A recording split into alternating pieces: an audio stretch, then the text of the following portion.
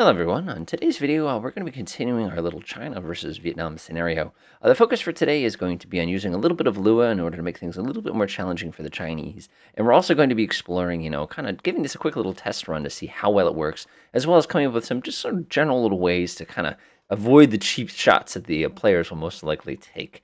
And again, every player is a little bit different, and some people have, I don't want to call it self-control, but doctrinal control, if you want to think about it another way, to avoid some of the cheap shots, but sometimes we as designers have to take the time to kind of put them in as well.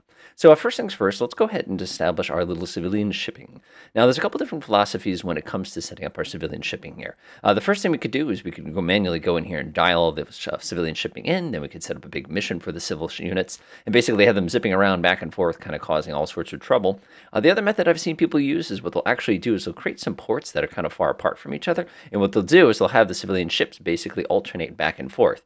This is an excellent system, and it creates that kind of shipping kind of traffic in and out, but keep in mind, this is only a 12-hour scenario. 12 hours, if you're doing 10 knots, is a surprise, that's only 120 knots, nautical miles. So if you're coming out of Haiphong here, that's how far you can get in the entire length of the scenario, which isn't that far. So taking the time to put in all sophisticated, complicated ports all the way out here and having civilian ships zip back and forth is really not going to do anything for us. It's just going to add another layer of complexity. However, simulating fishing traffic is going to be something we absolutely must do in order to make things, like I said, a little more interesting for us.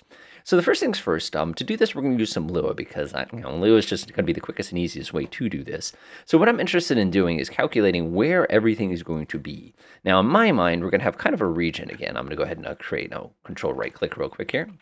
And I'm going to go ahead and create a general region for this angry traffic to be operating from. I'll make it fairly large. All right, this looks pretty good here. Obviously, we have some of our region zinging into here, so I'm actually going to go drag this point to here real fast. And we'll go ahead and grab this point, and we'll go ahead and put this one here as well. So this is going to be our fishing region, if you want to think about our civilian traffic zone. So the upper left corner here, I'm just going to make a quick little note here, is 20. Whoa, that's not a note, that's a calculator. Man, is that force a habit. When you do it as many times, you'll understand. So 20 degrees, 56, and 36 inches. It's not inches, I know. And we're also going to say this is north. And then we're going to do north. We're going to, oh, I'm sorry, that was north. East 106, 46, and 22 inches. I know it's not inches. I know it's minutes and seconds. All right, so this is going to be our upper left coordinate of our zone. We're going to have to convert that coordinate, as you'll see in a minute. Coming down here, we have our bottom right one. Let's go ahead and hold my mouse over that as well. We should make a little note. Bottom right is going to be north 12, and then we got 08 and 15, and then of course we also have east 111. We're going to do 57 and 26 inches. It's not inches, it's minutes, it's seconds. I'm just messing with you. So basically, we know this is going to be the general area that we're going to be wanting to populate the fishing traffic. Now, we can come in here and actually populate the fishing traffic completely by hand if we want, or we can apply a little bit of magic, which is what I was saying we're going to do earlier. Let's head over to the Lua script console and start playing around with this. So first things first, whenever you're generating units in Lua, there's something you want to keep in the back of your head here, and that's the fact that every single time that I do this, you're going to go ahead and create a new generation of units. Now, some people are like, well, that's not a problem. Why would that be an issue? Well, the reason it's going to be an issue is going to be on account of the fact that if you try to generate all your units and then use a trigger to generate more units, you end up doubling the total number of units that you have on your map. Now, some people are like, oh, this isn't a problem, but just have lots of units. Well, the problem is you as the scenario designer are going to be sitting here for a week and a half deleting all the little civilian ships that we created. So the best strategy, and I love this strategy, I picked this one up actually from another designer there, this one again, is to actually generate all the ships first, and then every time you run the scenario, move the ships. Now you're sitting there going, well, that makes sense, because then every time you run the scenario, you get a different position, but you have the same ships. Exactly. So we can either come now in here and go ahead and populate all of our ships. But like I said, I'm too lazy for that. So let's go ahead and do it the old-fashioned way. So the first thing I want to do is I'm going to create myself a quick little for loop here. All right, so we're going to go ahead and say what we're going to be using for our for loop here. Now, there's a couple different ways you can do this. This is kind of the old school method. I wish I could make this bigger. I'm sorry. So normally we're just going to say a variable name. So I'm an old school person. I always said for x. Then we're going to go ahead and say what we're going to be going up to. So, if we want to go, for example, we want to stop at the number 10, we can do this. And then we simply type in the word do. If you want to be a little more specific, you can actually put a comma there to say what you're basically increasing by, in this case, 1. So if we start at 1 and go to 10, we're going to end up at 9. So we'll go ahead and kick this up to 11 real quick. Do, and when we're done with our little for loop, we're just going to go type in the word end. Now, what I always like to do is I like to kind of test things out. So I'll quickly print X. Oh man, this feels so naughty. I come from Python and C. And you can see we actually got up to the number of 11, which gave us exactly what we want. But I'm a little more old-fashioned here, so I'm actually going to go boop like that. And now we get 0 through 10. Again, if I want a 1 through 10, I think you get the idea. So what I'm going to do now is I'm going to go ahead and use this loop to generate units in this area. So the first thing we're going to need to do is we're going to need to generate some interesting little items as far as longitude, latitude, stuff like that. Now, some people go very, very dynamic as far as this goes. So there's 3 or 4 different DBIDs for different types of ships. I'm a huge fan of that particular method. One technique that I saw people use is they'll actually use a list and they'll pull things out of the list depending on where they want to be inside of that list. Both techniques are absolutely wonderful depending on what you're trying to achieve. We're going to keep it a little bit old school here. So I'm going to go ahead and say, we'll create a local variable. It's actually a local list. And we'll go ahead and call this, let's just think here. We'll call civil ships. And we'll go ahead and make that nice and blank for now. So I'm going to go ahead and now grab that one real fast. I just want to check something. Yeah, I was right. Again, I had a Python moment for a second there. So we don't know what the DBIDs are going to be. So we're going to go look that up. We'll create this as a blank one for now. So I'm going to go up to Database Viewer. I'm going to go ahead and pick a quick little poke here. This works, by the way, with civilian aircraft, too, if you really want to make a scenario modern and complicated. So I'll go ahead and say ship. Go ahead and come down here. I'll type in commercial. And let's see what we have as far as different units goes. So we have some cruise liners. Oh, boy. Those are the kind of nasty targets. Actually, I'm liking the cruise liner idea. I hate the idea of accidentally hitting a cruise liner. So let's put that one in here. So let's see, the DBID is 2024. I like that. Let's go ahead and get ourselves something else here. We got a bulk, a ferry. Oh, yeah, there'll definitely be ferries. Let's go ahead and get one of those. That's going to be DBID 2025. Let's see what other poor things we can destroy here. We have a couple different flavors of fishing boats here. So let's see, we have number 16. I like how it's the 16th entry in the database. And then what do we have for the slightly bigger one? Is Tree 28. Boop, boop, boop. And that looks pretty good. Let's see if there's anything else in here that'd be like, oh, yeah, let's get one of those, too. Let's see. I was hoping for something. Oh, a supply vessel. Those are pretty small. I don't think we really need one of those. Oh, look at this. A commercial trawler. Ooh, that's irritating. 2357. 2357. Nice. Let's see what else we can do here. Platforms. Yes, because I want to randomly create those. Let's also go ahead and throw in some commercial tugboats, too, just to make things interesting. And I'm going to go pop over to civilian real quickly and see if there's anything kind of fun to play with. Let's see. Low profile vessel. A narco submarine. I love how they call them low-profile vessels. That's just fun. Let's see. We have some sailboats. We'll mix things up a little bit here. I'll throw in some civilian sailboats to make things nice and irritating for our folks. Let's see here. We have. Oh, look at that's a nice. Oh man, that's a big boat. That's nice. We also have a high-speed one that looks pretty good. We have an RHIB.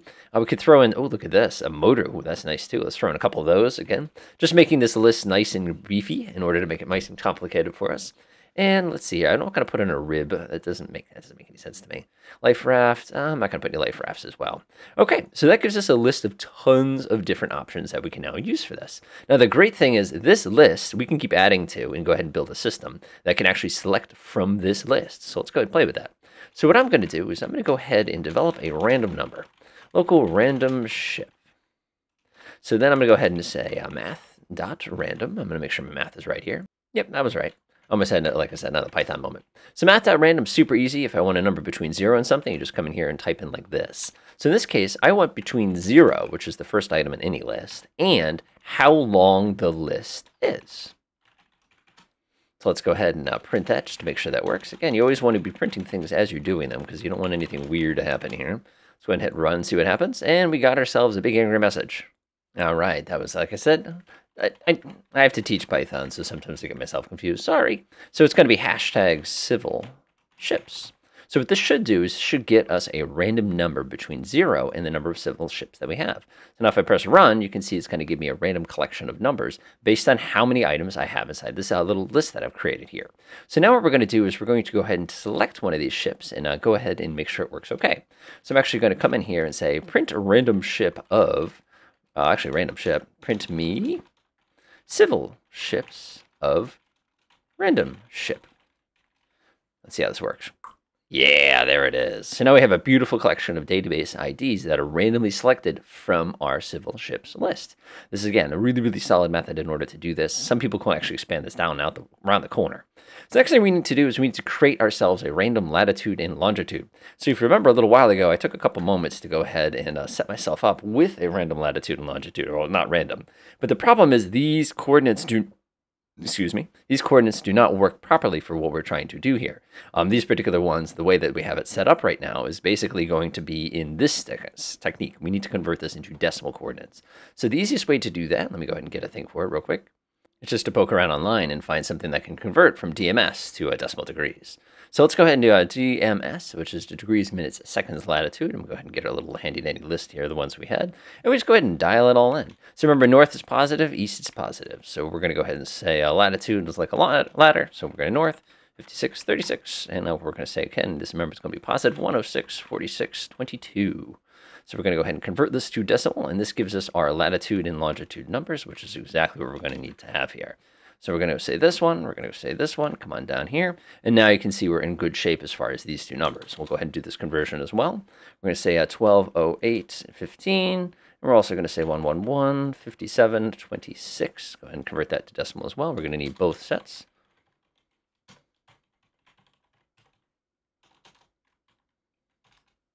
And we are looking awesome. So again, we don't need nearly that many decimals for what we're doing right here. Go ahead and knock those off, because again, that's not going to do anything for us anywhere. I'm going to go ahead and make myself a quick little note. Looks good, looks good, looks good. All right, cool. So now let's go ahead and bring this information over here. So we're going to go ahead and generate a couple random numbers. Now here's where people get themselves in trouble. So now if we create this as a local variable, I've got bad news for you. The problem we're going to have is if we create it as a local and we try to use it inside the scope of the loop that we can use to check for things, we're going to run into an infinite loop very, very quickly. This is kind of a Lua thing that you got to kind of watch out for. It happens to absolutely everybody, so be very, very cautious with that.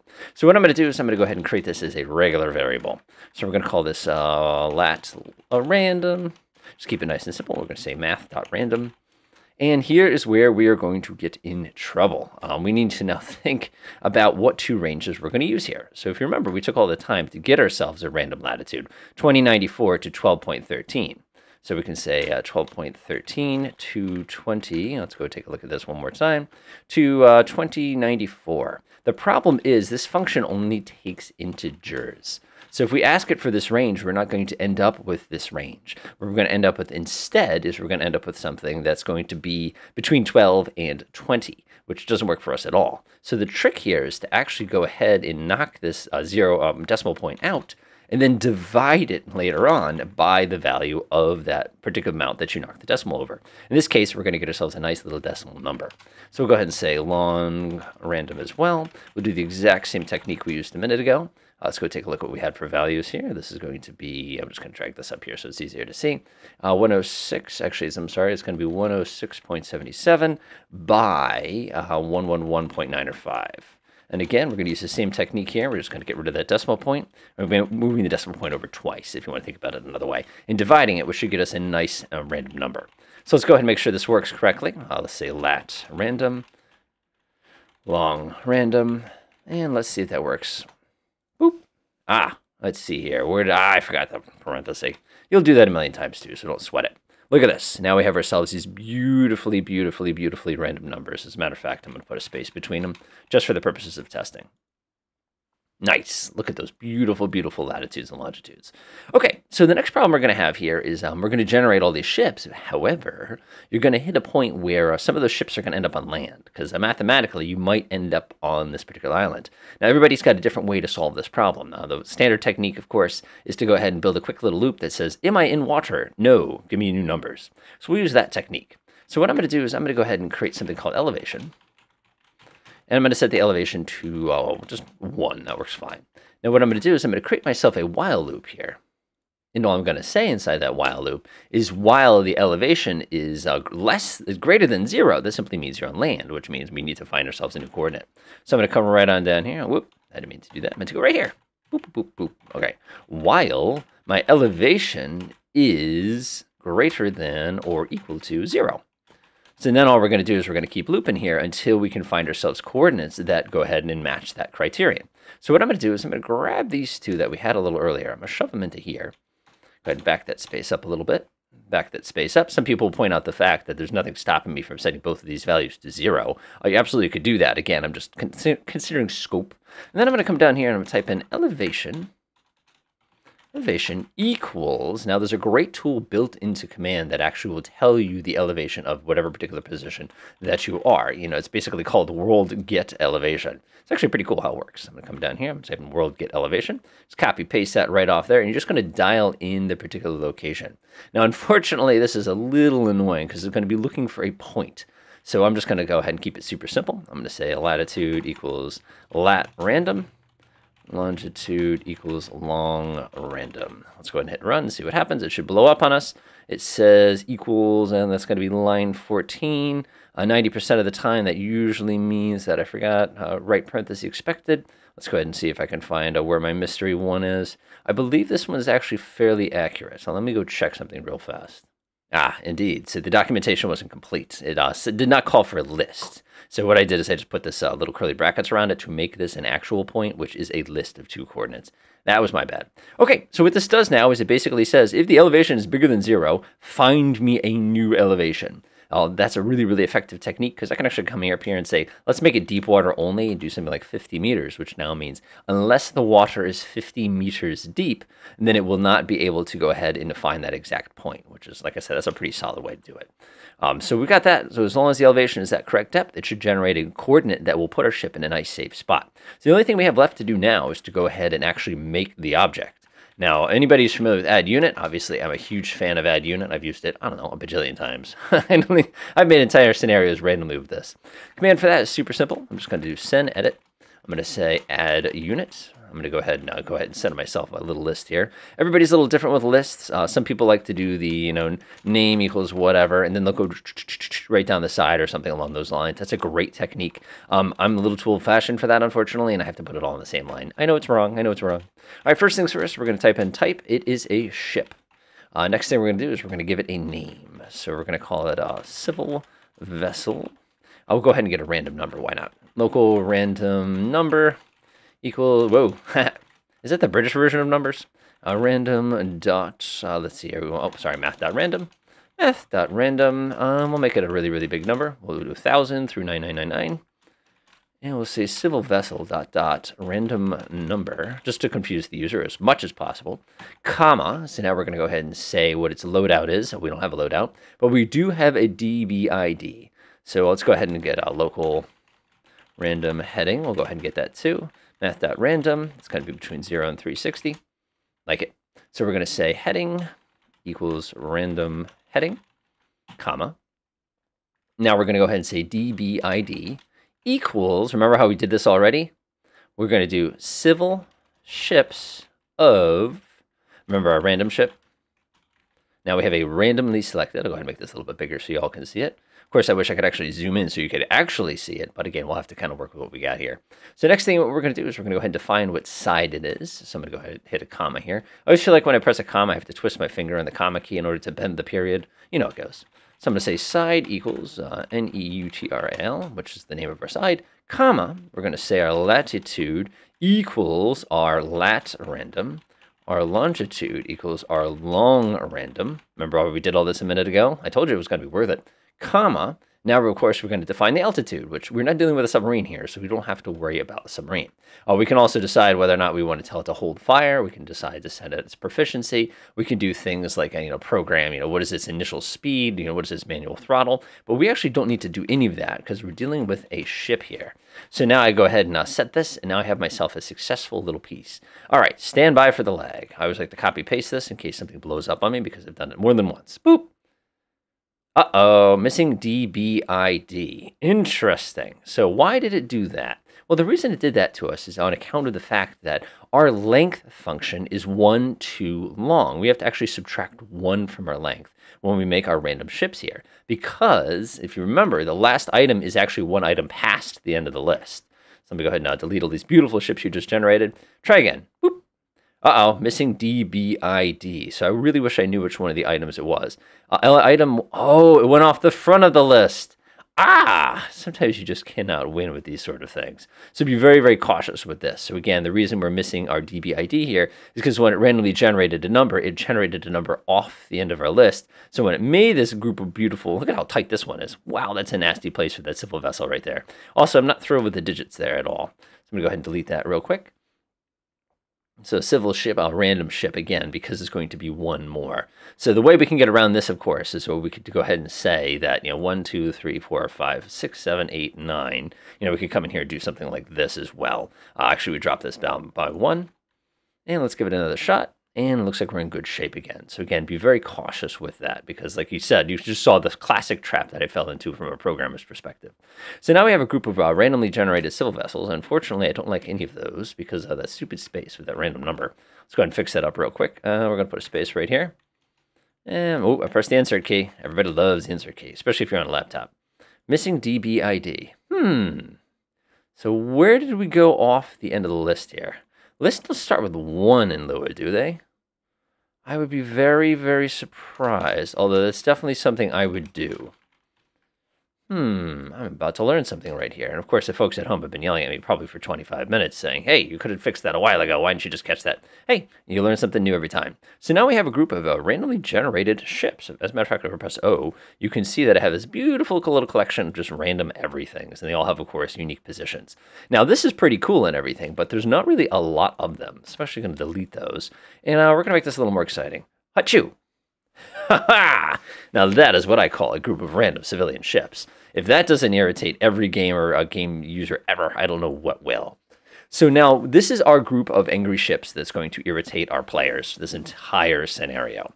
But we're not quite done yet. What we need to do now is we need to come up with a way to take all these random ships, and we need to actually get them moving around to be nice and irritating.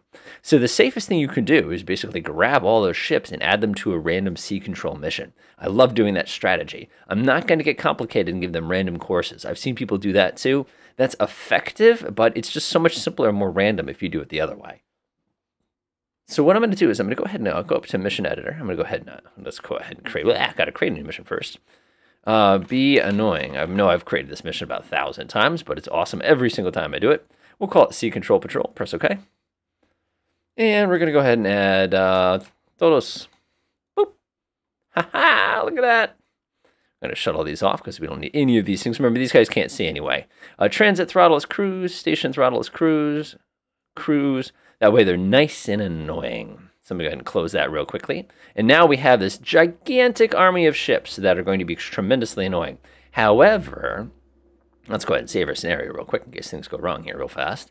Our bigger problem here now is the fact that now that we've got all these ships and they're going to be random, they're going to be predictably random. So we need to come up with a way to kind of mix this up. I bet you there's a civilian yacht like all the way out here somewhere.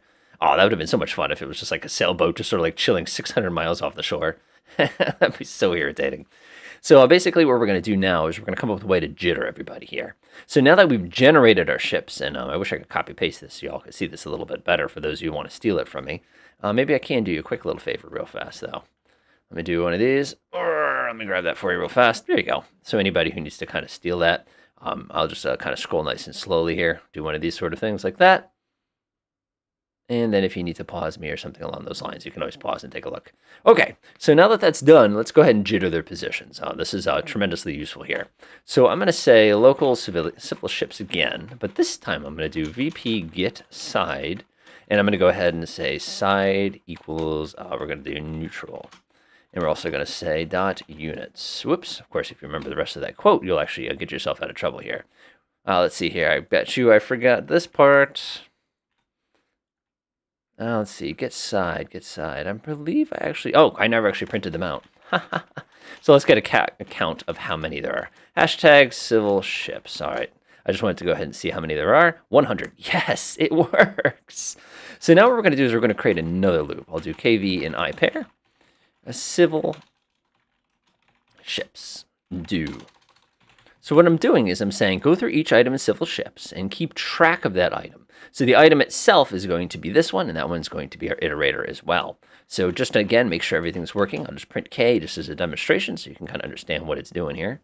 Perfect. So that's my iterator, and my V is going to be the actual ship. So you can see here, for example, if I wanted to get the name of each one of these ships, I could do v.goid. And whoosh, you can see that I have my GeoID of each one of these ships clearly labeled, ready to go. So what we're going to use is we're going to use the set unit command. Now, the set unit command is exactly the same thing as the add unit command. The great thing about it is all you have to do is you have to just type in exactly what you want it to do in order to basically move a unit around. You don't have to be as specific. I'm actually going to borrow my code from before because I'm too lazy. So what I'm going to do now is I'm going to go ahead and clean this all out real quick. We're going to go ahead and get our random numbers again. So I'm just going to borrow the hard work that we did a little bit earlier. Go ahead and I'll paste that in right here. And again, some of this we're not going to need. Go ahead and get rid of this because I don't need it. Get rid of this because we don't need it. We already have this information. We already have this information. Let's get all that out of there. Get that out of there. And let's go ahead and go all the way through. Get rid of this one. We don't need that one. We don't need to add the ship. That would be a nightmare. Please don't do that. And now we are pretty much ready to go with our little code here. And you're saying, wow, that was a lot simpler than it should have been. Basically, what we're going to do is we're going to say for each item inside of our iPairs right here, we're basically going to say, we'll go ahead and randomly generate numbers again, check the depth. But this time, instead of creating the unit, what we're going to do is we're going to go ahead and move the units. That's going to be the big difference here. So to do that, I'm simply going to type in sen edit, and we're going to say set units. So I'm going to grab myself a little squiggly things. We're going to say our side, which is neutral. We're going to say the unit name you can do. You can use GeoID. So in my case, I'm going to go ahead and use a name because I'm nice and boring. Unit name equals v. Remember, this is our value, dot name. Oh, man, that's convenient. And now we go ahead and just move it from latitude and longitude. So I can say latitude equals lat random, and I can say longitude equals long random. And that should jitter everybody. So I'm going to copy paste real quick in case of an event of an emergency. And again, if this crashes on me, expect to see a sudden glitch. Isn't that so awesome? I love that. So every time I run this script now, everybody gets jiggled around, which is awesome because it goes ahead and creates things. But you know, it's really, really cool more than anything. It doesn't break our mission. Yes. Oh, man, that works. Sorry, I'm being a lot of sound effects on my end today. Sorry about that. Okay, so I'm going to go ahead and copy paste this because I love this. This code works literally perfect. Wow, something that actually worked like I expected it to. That never happens. So I'm going to go ahead and create a scenario started. Scenario start jitter. I love this. Event is repeatable. And come down here. I will go ahead and make sure that we'll trigger this when the scenario gets started. So I'm going to go ahead and create a new one. Scenario started. Scenario is loaded. Create. A scenario is loaded. That's my idea of a simple trigger. Scenario is loaded. Boop. We don't need a condition on this. I can do scenario started as my condition. And we're going to go ahead and create a brand new function here. We're going to do a Lua script, create new action. I'll call them jitter M ships. Come down here, Control V, and that's all I had to do. Now I'll press the OK button. Go ahead and close that. I'm going to go ahead and come down here. I'm going to go jitter M ships. Boop.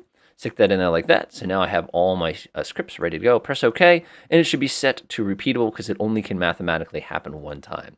So I'm going to go ahead and save my scenario, and I'm going to go ahead and reopen my scenario and see if everything works the way we hoped it will. We'll say China. Hopefully memorize where all those ships were, because now you can see they all got jittered around. Yes, it works. Now, some of you are probably sitting here going, well, that was cool. I like what you did there. That was really, really cool, actually. By the way, did you need it to display itself over here? No, sorry about that. So as a matter of fact, I go back to my event editor, and I go up to my scenario start jitter, edit this one. It does not need to be shown in the log, so I'm going to go actually shut that off because, like I said, we don't need it right now. Close that. I'm going to save my scenario again. Now you don't have to deal with worrying about creating 9,000 different individual sets of ships here. They're just going to keep it random every single time they run the scenario. And again, they're going to be fairly effective as far as confusing the element just a little bit. So now you're probably going, well, isn't there a thing inside settings that allows you to track civilians automatically? The answer is yes. So what I would actually recommend doing is going to Vietnam and making them auto-track civilians and leaving it off for China. The reason you do this is it forces the Chinese player to actually take the time to identify all those individual ships, which is going to make it significantly more challenging for them. So taking a look at the clock. We're getting pretty close to the end here. Let's go ahead and grab ourselves an aircraft just to demonstrate how messy this really is. Let's grab ourselves a mod. I just don't want kind of an old school one. An M2 should be fine for this. Maritime surveillance. Let's go ahead and grab this again. This is for the purposes of demonstration. Let's go ahead and flip on its little handy-dandy radar. Actually, what is our weather today? It's pretty rough. Yeah, light rain. Welcome to Vietnam. Go ahead and point it in this direction. I'm going to flip on its radar real fast. And you can see almost instantaneously just how big the nightmare will become as far as trying to determine where all these individual ships are and which ones are the ships that we're going to be interested in actually engaging. Now you can see already we have a pretty good nightmarish collection of ships here, but unfortunately for us, we have a contact report that has this generic navigation radar in it, meaning the civilian ship is giving itself away as a civilian ship. By the way, in case you couldn't identify where the action group is, you can see very, very clearly that that's going to be an adjustment we're going to have to make a little bit later on to correct this, because like I said, it's a little too darn obvious right here that that's a group. We need to really spread those ships around to make this more difficult. But what we're going to do instead, and I'll kind of leave ourselves with this. Unfortunately, we're not going to get to test our scenario until next time. Go back to China real quick. I'm going to switch back to neutral real fast. And I'm going to tell them not to turn their radars on. Otherwise, they're going to give themselves away much, much, much, much, much earlier than I want them to. And they're going to be too easy to identify. And again, not to say that it's an easy problem, but I've just made this problem 1,000 times harder, because now not only do you have to find these ships, now you're going to have to be able to go, well, wait a minute, these ships don't emit anything. They could be hostile, which is going to really overload the Chinese player in a good way. And I know you're probably sitting there going, that's a good way? Yes, it is actually a good way, because it's going to slow them down a little bit as they desperately try to identify. Our next problem we'll have to deal with this next time is we're going to have to move everybody around and kind of jitter the positions of all the ships to be able to hide inside of the civilian vessels. Again, we're making things interesting for the player here. Other than that, enjoy.